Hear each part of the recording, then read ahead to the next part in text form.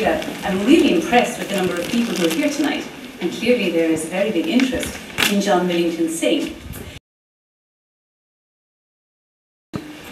Ireland is often represented in words and music, but the visual representation, particularly of the lives of ordinary people in art, is very limited. This is why this collection of photographs on the walls of this wonderful space this evening by John Millington Synge is so noteworthy. It might be easy to underestimate just what Synge was doing here, but the more you look at this collection, the more impressed you will find yourself at the rapport between photographer and subject.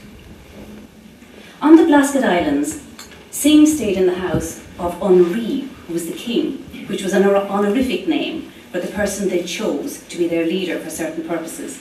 When Synge went to the house, the woman of the house had to give up her bed. So he recalls how, and you probably may have read how, she went in the morning, first thing after daylight, and by God, she lit their pipes for them. And when she had that done, she went and made their breakfast.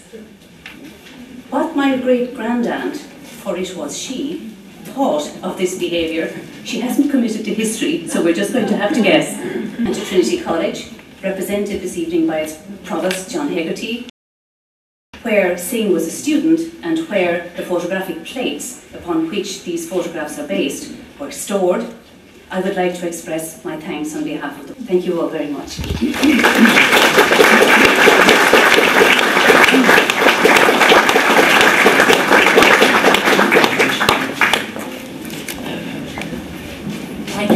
Thank you, Neasa, and lovely to have you here with us this evening. So again, as Neasa said, I hope that we'll see a lot of you again for Nicky Green's stroke on Synge, and a fairly unusual opportunity to see Man of Aaron as well in our Cine Club. So a little bit of Synge over the next few weeks here in the Centre Culturel Irlandais. Okay, the bar is open.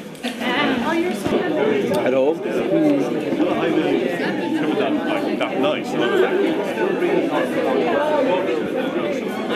nice.